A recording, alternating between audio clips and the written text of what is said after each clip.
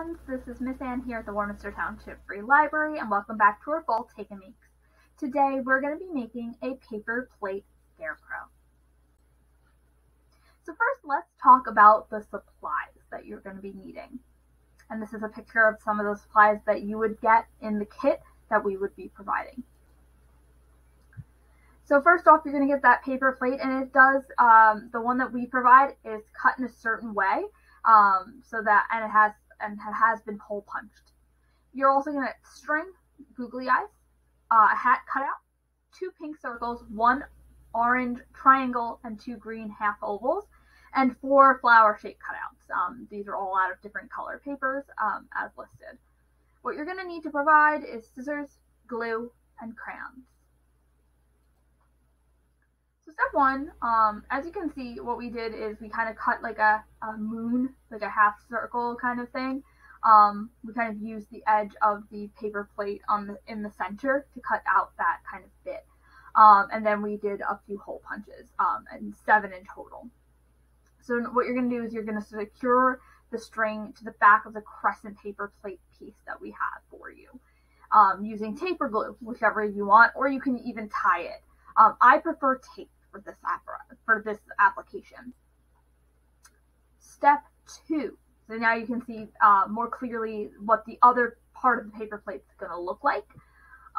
It's kind of a silly shape, but it really does come together. So step 2 is feeding the string through the first loop.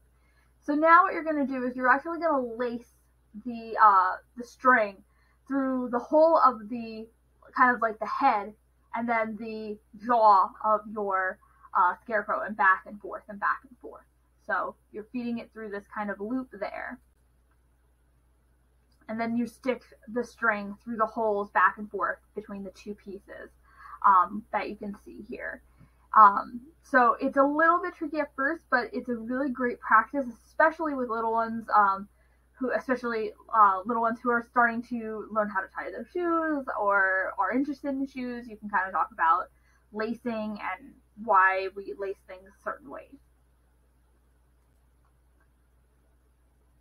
So it's going to look a little like this. See how the string goes over and then under and then over again into the next piece. And so again, you're kind of stitching it kind of like a baseball. You've seen the stitching on a baseball. And so it kind of looks like this when you're done. It is similar to how we lace up a pair of shoes, as I mentioned, baseball, things like that. And so you have these kind of pieces in between each of the hole punches.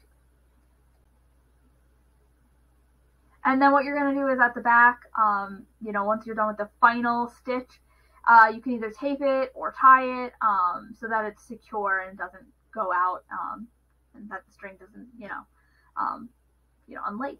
So make sure to use tape or glue, or I ended up using tying a knot, and then I put a piece of tape on it. So step 5, you could do step 5 first if you would like. You could just color everything beforehand.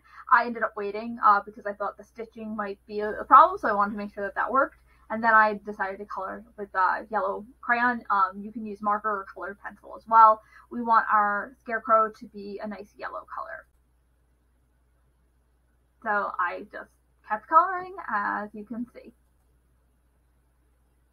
So step 6 is to glue on the pink circles. These are going to be the cheeks of your scarecrow. I glued mine. It's kind of like in the corner where the 2 paper plates meet.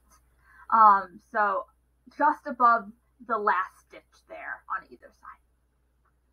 So it kind of looks like that. Okay. Now you're going to glue on the triangle nose and the googly eyes. The nose will be in the center of the paper plate, and then the eyes just above that, to either side of the nose. Like that. Now it's starting to look a little bit more like a scarecrow. The next thing we're going to do is we're going to add hair. You were given another piece of string. You can cut that up into little bits and little pieces using those scissors. We didn't put that step in there, but you just cut them into little bit pieces. You can cut them as short or as long as you'd like. If you want your Scarecrow to have really long hair, you can do that. Or you can have really short hair. It's really up to you.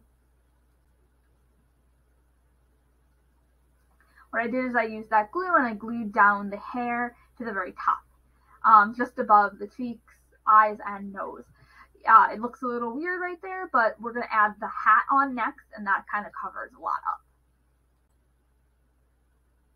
So step 9 is we're going to add the glue to the hat, and then add the hat to the top of your Scarecrow.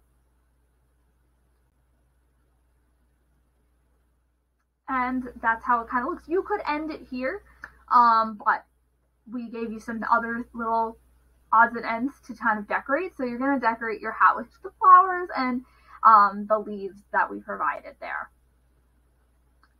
First I glued down the green leaves like so, kind of like, it almost kind of makes its own little triangle there. And then I added the petals or the flower cutouts on top of it to kind of create a nice little flower design. Step 11 is hang your Scarecrow on the fridge or in a window and enjoy making your very own Scarecrow, like the one I have here. Be sure to check us out on YouTube and like and subscribe. We'll be back in a few more weeks with another really fun take and make, so we hope to see you guys then.